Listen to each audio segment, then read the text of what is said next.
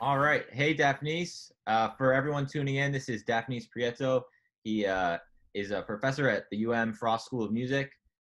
He's won a MacArthur Fellowship grant.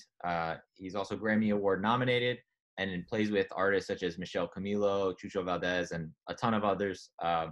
His previous book is A World of Rhythmic Possibilities, but today we're going to be talking about his brand new book called Rhythmic Synchronicity, which you can see as his virtual background. Yeah. So Daphnis, welcome. Hey, thank you. Thank you very much. How's it Really, going, Dafnis? I'm doing good. Thank you. Thank you. I hope you guys are staying safe and sane. Yeah, we Uh, were chatting actually just before we hit record about how he's dealing with teaching at with rhythm, having to do it virtually, and some of yeah. the struggles with that. Yeah. So yeah, Yeah. definitely want to maybe talk a little bit more about that. Yeah, just one of the challenges specifically in this course is that the course is really focused on the synchronicity, which is the ability of not only synchronize within yourself but synchronize with your peers and being able to to share simultaneously rhythms and being able to see and hear and sense, and that's that possibility it gets a little bit reduced by by doing it online, because there is a certain time of latencies uh, Yeah. of, of of each program. So there is no program that has it 100% yet that we can actually play in live online, and we can synchronize. So the core of the course is really to do it live, with other colleague, but you can also do it and practice it by yourself. That's always but by yourself it implies a different level of of um, of coordination, of independence, because then you will have to actually be playing like two rhythms simultaneously, which sometimes is kind of challenging. Mostly, for everyone is challenging, but mostly for people that are non-drummers, because this course was created um, due upon the reflection that many non-drummers, musicians and students in this case at Frost School of Music, they were having they were having some challenges with rhythm. They don't they wanted to improve their rhythmic ability, and I wanted to help them basically. So what I did, I started organizing, a lot of, ideas and things that I've been working on before, and things that I've been recommending to other colleagues and stuff like that. And then, I talked to the chair, John Daversa, who's the chair Mhm. of the Frost School, and he approved the idea of starting this course, which it was very well needed for all the students. And um, and we end up doing it, and we've been doing it for now about 2 or 3 years already, and it has been working really well, improving non-drummers their rhythmic ability, to play with confidence and to play that make them feel secure, and kind of enjoying the rhythmic aspect of their playing, which is to me, a very important. Being a drummer myself is a very important. So I'm trying to, in a way, I try to joke, with some colleagues. They say, "Yeah, you're trying to fix people that play with you, so you can play your all that stuff that you play." I mean, I don't see anything wrong with that. Uh, but I definitely relate to what you're saying because I even feel that in my own musical abilities, I got so much instruction from my teachers when I went to college at UNF, and I'm a guitarist. Hmm. Um, on the harmonic side of things, so some of the stuff you talk about in your book that you were seeing with your students, where they get so much instruction on different harmony and melody, but unless they're a drummer, they're really not exposed to so much rhythm. What are the differences between different claves? Luckily, we're from Miami, so we get a little bit more exposure, but even still, like, one of the questions, we have questions about different claves and when to use them that we can talk about later, after we get maybe a little bit deeper into the your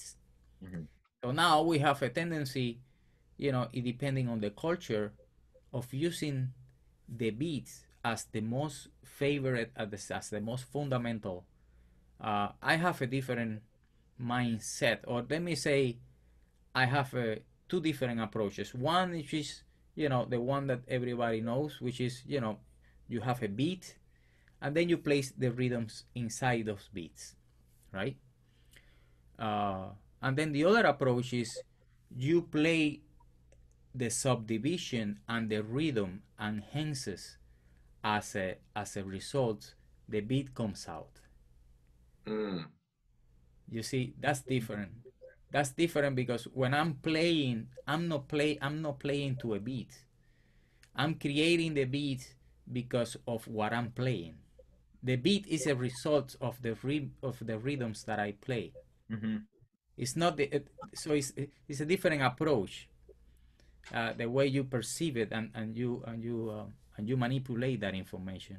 Yeah, that's interesting because it could kind of also be applied in the case of harmony as well. You're creating the harmony based on the notes that you're laying out. It's not, you're not playing and fitting to that. Yes, it's the Yeah, same. yeah, it's the same thing.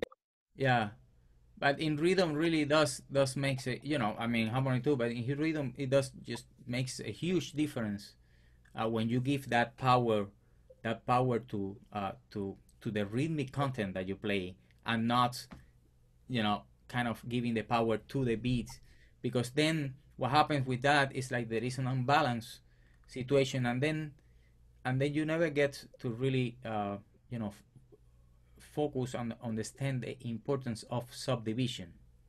Hmm. How you're going to subdivide that beat is how you're going to make that beat feel. So when you're thinking of the subdivision, or maybe you're not, like when you're playing and creating that beat, are you thinking of how it's subdivided? Or I mean, maybe at this point it's so natural for you, you're really just kind of experiencing and feeling where you're placing these different beats. How would a student kind of start to approach that kind of subdivision? Yeah, for example, if you have that same material that we were just doing, playing the second and the fourth 16 notes, right? Inside yourself you have to be feeling, or singing inside yourself the subdivision. Taka ta ta taka ta ta taka ta ta taka ta ta ta ta ta ta ta ta ta ta tan tan tan tan tan tan tan tan tan tan tan tan tan tan tan ta ta ta ta ta ta ta ta ta. That's what I feel inside. It's not. See, what happens is like the subdivision is the undercurrents of that, and if you don't have the undercurrents of it, you cannot have the other one. It depends on the other one, even if it's, at the beginning, if you're not aware of it, you have to make this conscious in order to focus on. You have to be aware of it, but eventually you start doing rhythms, you start playing stuff, and then you don't have it fully conscious. It's something that unconsciously just comes to you already, because thinking, oh, now I'm going to play a triplet, now I'm going to play this in this beat and stuff like that. It just comes to you in a musical context, which is more of a sound. If it's more about ideas, it's more about relating to that specific moment that you play in the music. Yeah, and with that, that's a great exercise that anyone listening, just to even get started, the difference between, comfortably placing instead of just on the first and third 16th note, being able to comfortably do it on the second and fourth and switch between those. That's a great starting point for them to just feel and think of that 16th note subdivision. Yeah, and for many, it's helpful if they, let's say, picture it.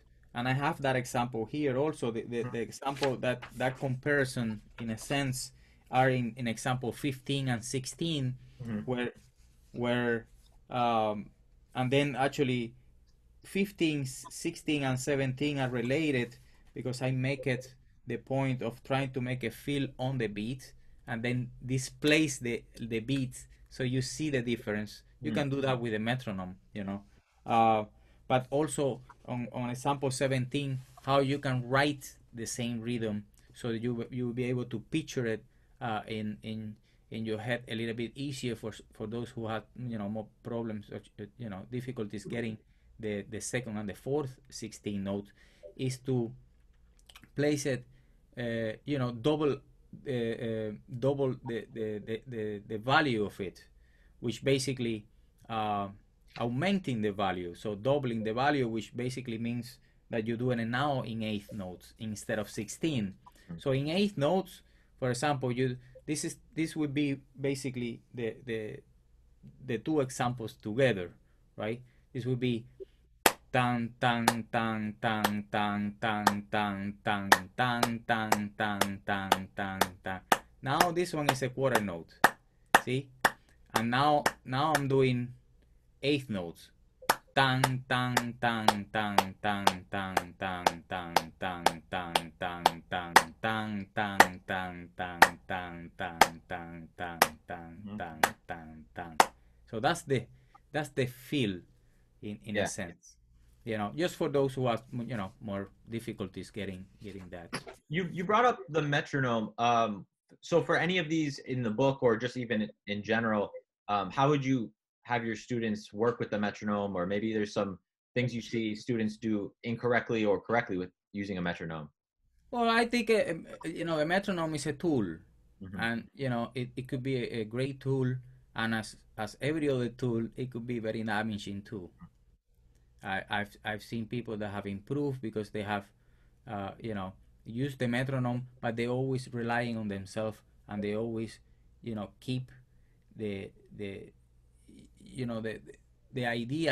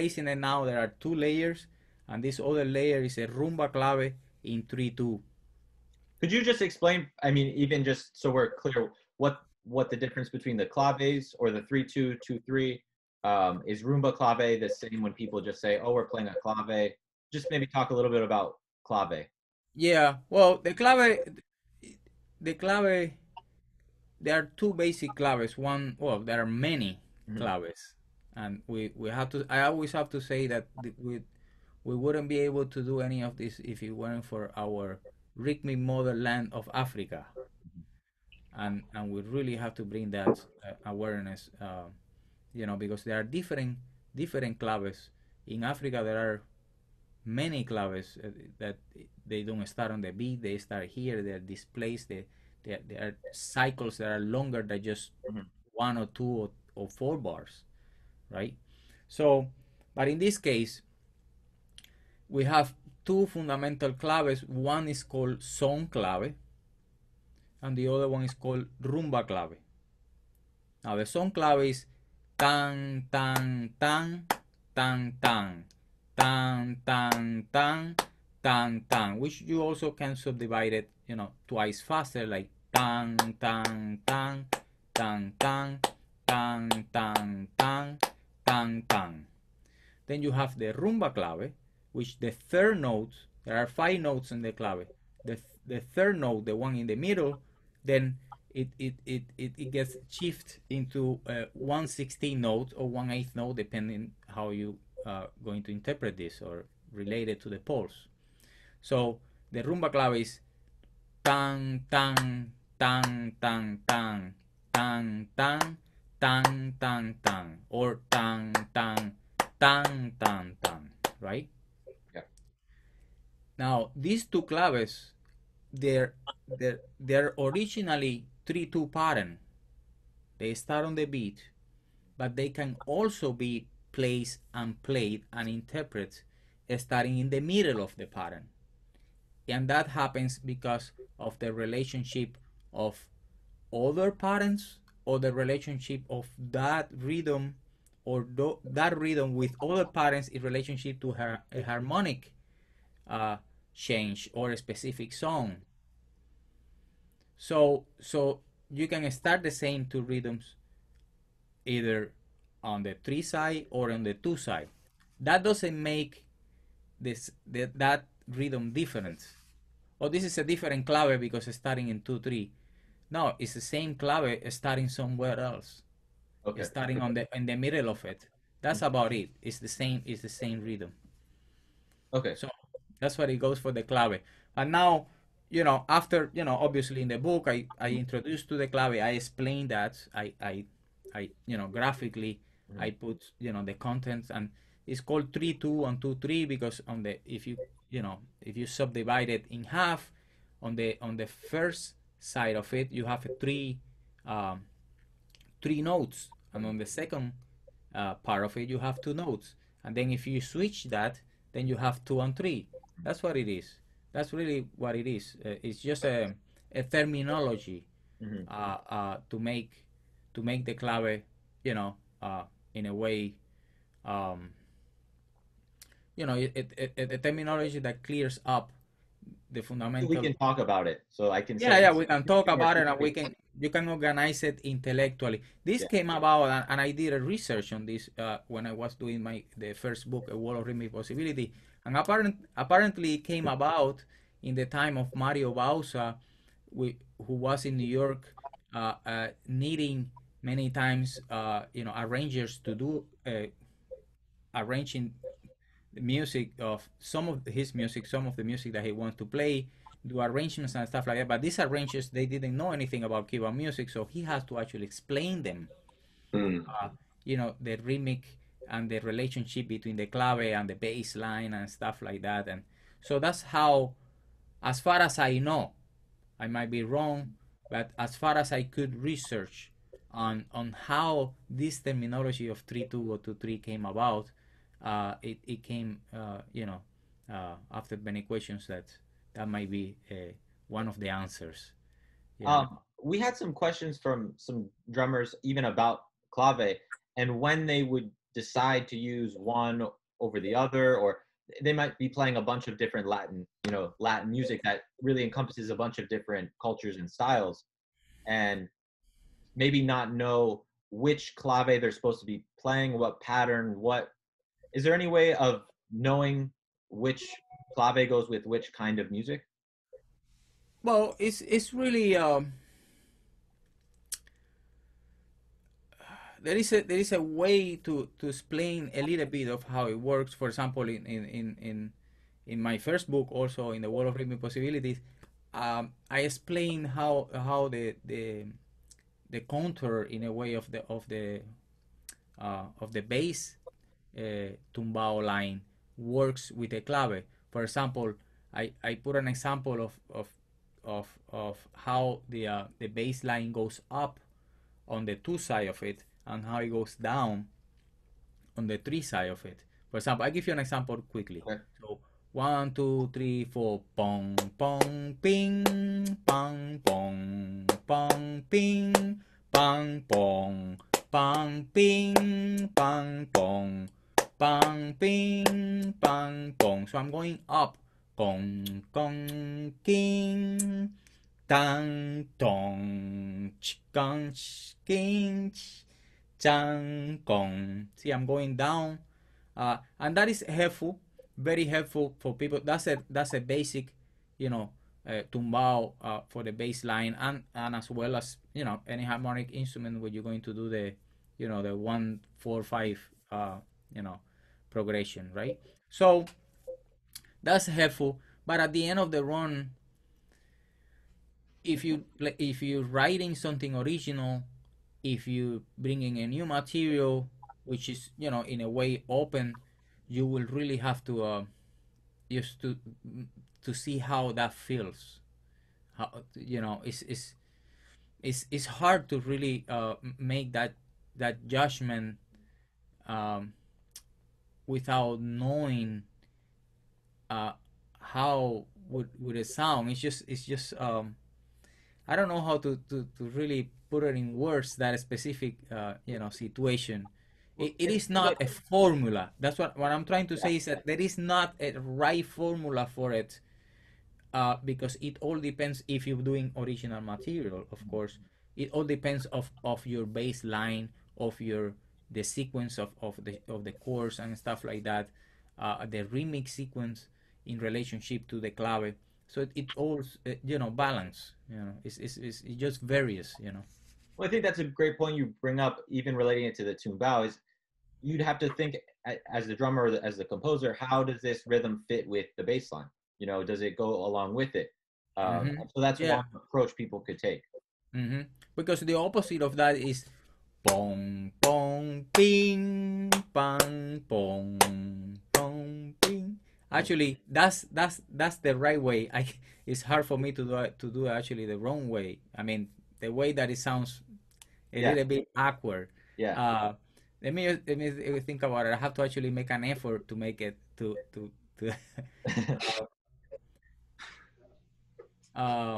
here. The pong pong ping pong pong pong ping pong pong no pong ping pong pong.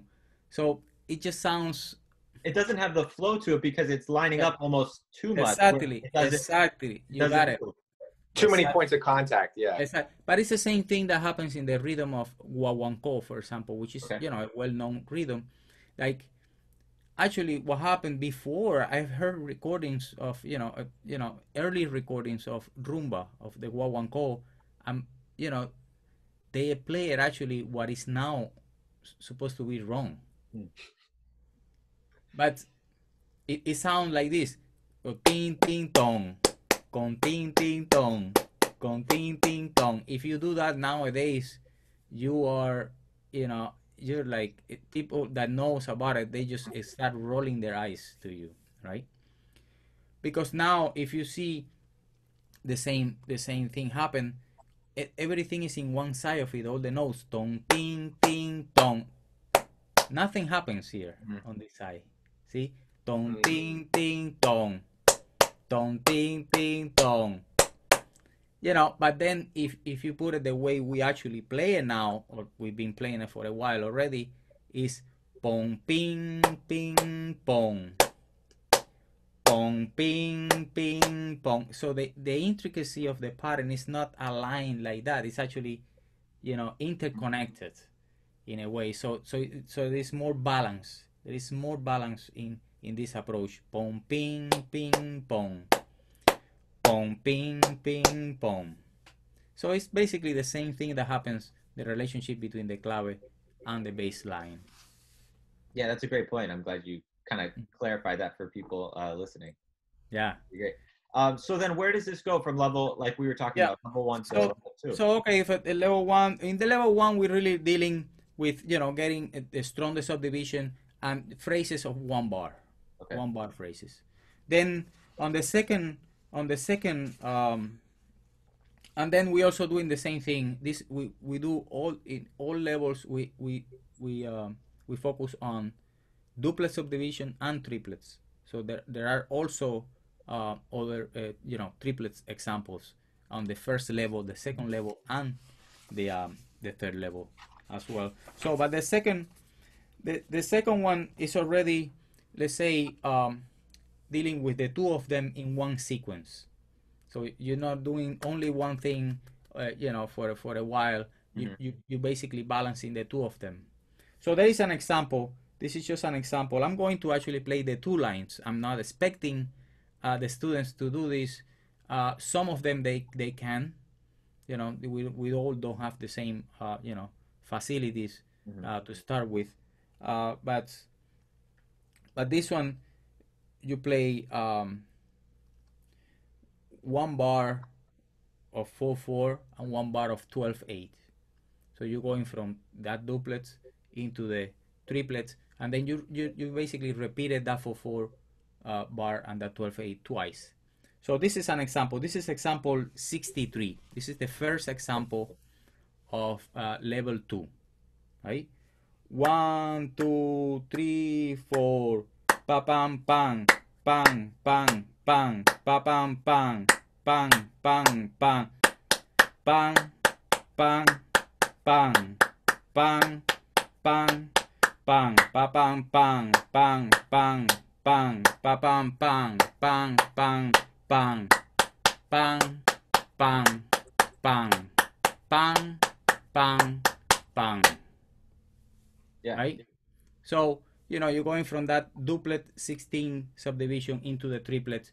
One person is supposed to be doing what I do, clapping, and the other person what I do, singing. They all can clap. Each of them they can clap or tap the beat and then clap. So it would be chica can chican chican chincan chica can chican chican chincan chi chi chica chi chi chica chi chi chica. So they both kind of interacting. They synchronizing rhythmically to make that rhythmic strong. Yeah, I can see how as a group that then helps the students feel the different rhythms and become the Yeah. one. But Yeah. also as yourself, as you just demonstrated, as an individual, getting that kind of rhythmic independence and being able to sing and clap the different lines. Yeah, because the thing is that you're not only playing, you're listening. So the ability of you to interact with someone is not the same ability that you will do, in a room by yourself, trying to aim for one single line by yourself. Now you have interaction. Now you have to listen in order to fit your own rhythm and to make it, feel good. To see it as a overall in a way. Not only, I always say to the students,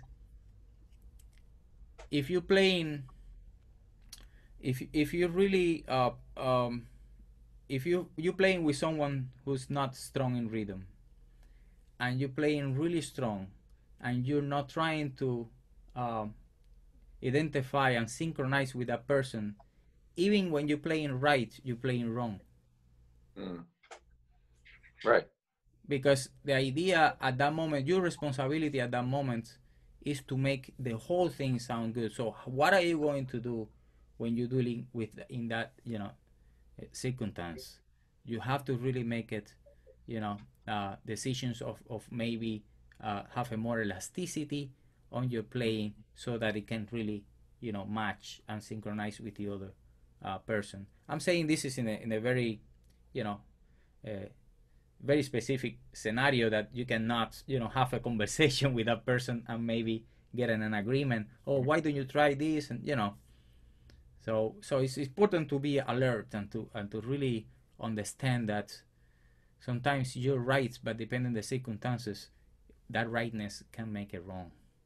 Yeah, no, that's a good point. And I think it's a lot easier to maybe kid yourself if you're practicing the rhythms just individually, because you're not really aware of the spots while you're doing something this complex that you're maybe a little bit off. Yes. But in the with people doing it in a group, it's going to be pretty clear if it's not lining up. Yeah,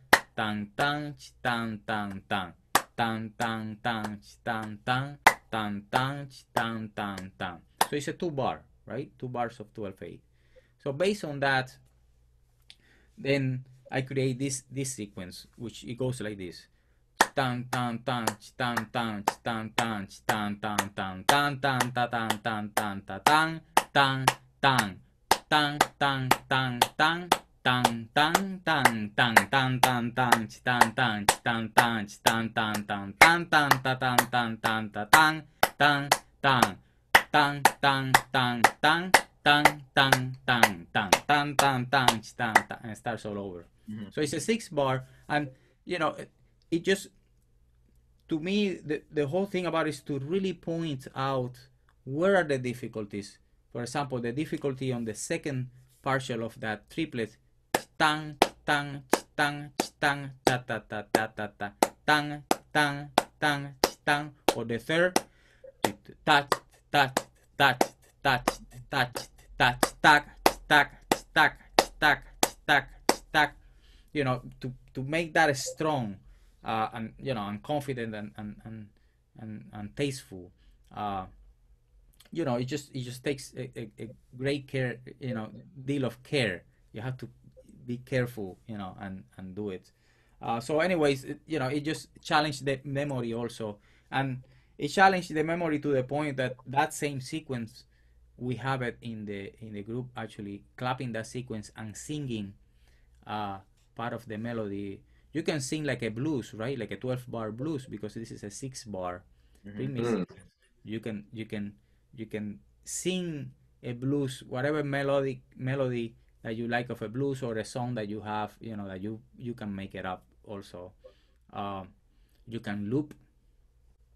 For example, if you have the bass line or that beginning of the of footprints, right? I have that example in the book with the melody, but let's just present it now, just to make it a little bit more easier and to access. You can have tom pam pam pam pa com pam pam pam, right? So you have the rhythmic sequence, and you can play it while you sing that. So 1, 2, 3, 4, pam pam pam ping, pa pam pam pam ping, pam pam pam ping, pa pam pam pam ping, pam pam pam ping, pa pam pam pam ping. Pom pom pom ping, pa pom pom pom ping, pom pom pom ping, pa pom pom pom ping, pom pom pom ping, pa pom pom pom ping, pa pom pom pom ping, and it starts all over, right? So, you know, I'm doing it now. I've done it 100,000 times. So, you know, it's like, what the hell is going on? But you know, no, but you can hear it. You can hear what you talked about as soon as you demonstrated the first pattern. Even that challenging our rhythmic memory. As soon as you put that on top, yeah that's different. We got to practice that, but hearing those elements, and clear. You can do it. You can go just loop one bar and see the relationship of the rhythm with the bass line or with that melody that you're singing. That's an example. You know. At that point, so you're working on the rhythmic memory and some of these longer phrases. Then the level 3, I mean, even from what I just looked at in here, it's pretty high level. So yeah, what's that jump then? Well, the jump is, you know, I'm always curious, and I believe there are many people like me.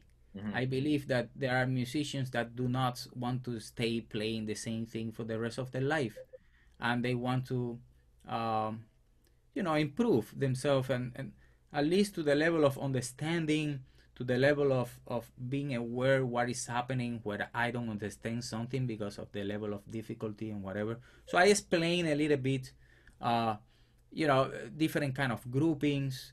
The third level goes deep into odd meters, into playing odd meters and stuff like that. The numerology, as the way I like to call it, which is, you know, the use of 2s and 3s to develop odd meters and stuff like that. You know, like 5, 1, 2, 1, 2, 3, 1, 2, 1, 2, 3, or 1, 2, 3, 1, 2, 1, 2, 3, and explain all that, and then the very end of that chapter of the whole book, then it would be to actually do something in 4/4 steady, like for example the clave pattern, and do something odd meter at the same time simultaneously. Now, as I say before, I know this is difficult and it requires, you know, a great deal of discipline, focus, and the independence of being able to sing and clap at the same time, different rhythms in different meters. But, you know, at some point when you do it in a class, or when you have a colleague that you can, you know, interact with, then you can have the colleague playing the steady pattern in 4/4, and then you can do the odd meter, and then when the sequence comes back, then you switch. Right? So it's spontaneously. It's not counting or anything. Just so the good thing about this is it also increases that ability of you being able to play, but being able to hear, to listen to what others are playing. You don't want to be on your own. You know, that's the same thing I say. If you're on your own without listening to the others, then that's not right. So the idea of the music and the rhythmic synchronicity is about the connection. Yeah, I can see that even in the way you're explaining it without the counting or the and the trip, like all of the focus or the emphasis that you have with these rhythms is so much on the feeling of it and internalizing it, and not like counting it's this E and then this and I was right because mine was exactly.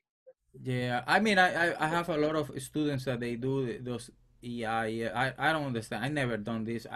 You know, the same with the aspirant. You only take it when you need it, and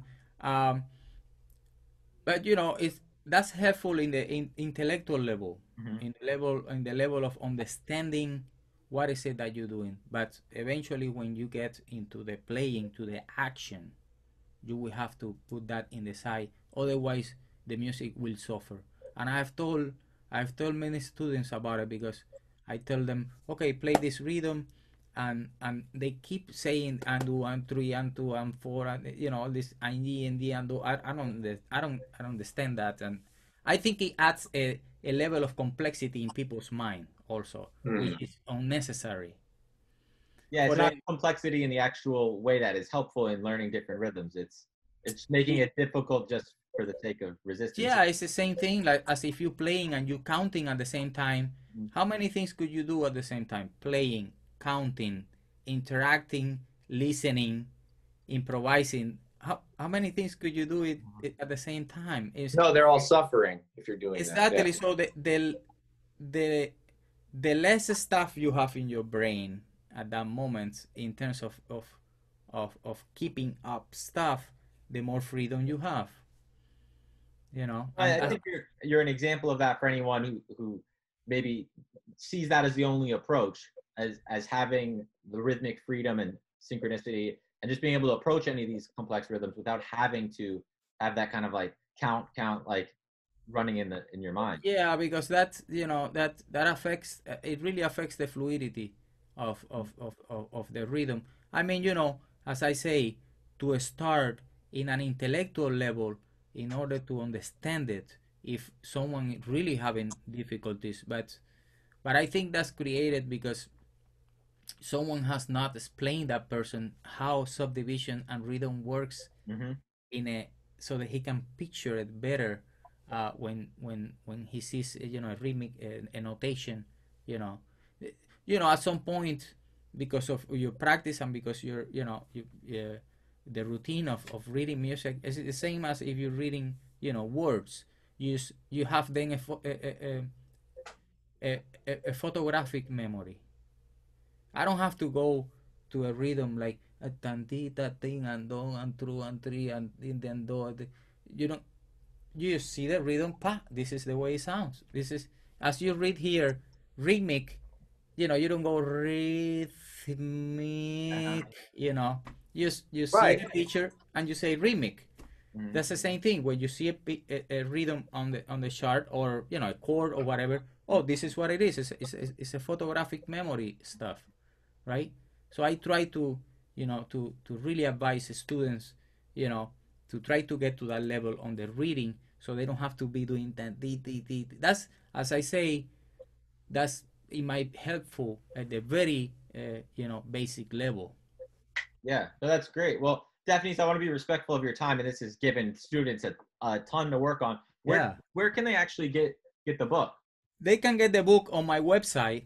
It's Dafnis Music, dafnisonmusic.com, and that's, you know, you can get this book that just came out recently for non-drummers, but all the drummers are welcome. I always say that because that doesn't imply that drummers some drummers would be really grateful to go through it, and it's very helpful. It's challenging for drummers also.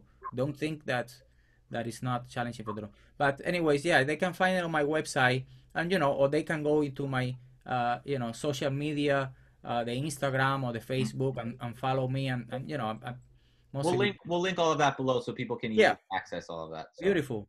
And you know, thank you guys for giving me the opportunity to do this interview and to make it, you know, available to everyone there that is, you know, that is interested to learn and improve their musical abilities. Thank you so much for sharing. Yeah, it's been great. Thank you, Dafnis. I mean, we when we read your book and we checked it out, I mean, this is stuff that we felt for a very long time we were lacking, and stuff that's missing in just the education for non-drummers. And when I heard that you had made something like this, I mean, we all should, you know, benefit from this. So thank you. Well, I appreciate it. Thank you. Yeah. Have a great one, Dafnis. Bye, you too.